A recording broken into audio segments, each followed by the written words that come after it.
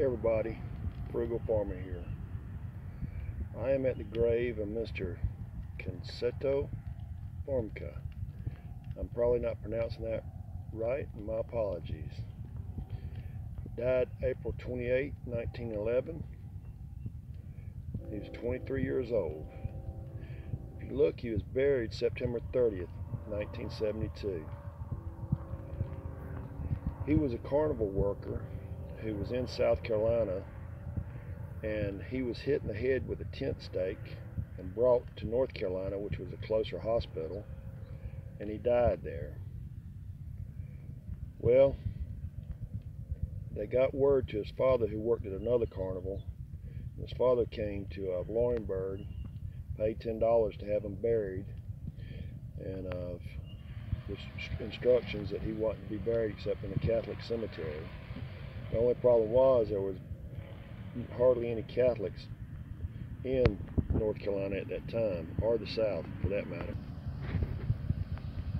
Well, he was embalmed for the $10, but his father never came back, and his family wrote a detailed letter from Italy basically reiterating what the father had asked, and then nobody was ever heard from again. Well, he wasn't buried, and he was kept at the funeral home. Well, the locals nicknamed him Spaghetti, and he became somewhat of a tourist attraction. There was 3 different moves with this funeral home, and he was moved all 3 times. It was for a total of 62 years that Spaghetti was not buried. Well, eventually in '72, an Italian politician in New York got wind of this situation and had Spaghetti buried. Somehow there was money raised and a casket bought, and he was put up under 2 tons of concrete so nobody would dig him up. Now, I know this sounds far-fetched, and you'll have to look at the links in the description to get the full information.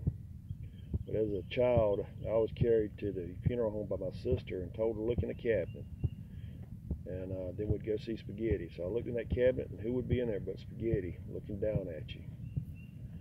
Well, I took off, and I went and saw Spaghetti again, but the stake that killed him was there at his feet. And he was finally laid to rest September 30th, 1972. And the local saying is that he'd hung around Laurinburg for 62 years. Thanks for stopping by. Come back again when you will. Share, comment, like, hit that subscribe button. God bless.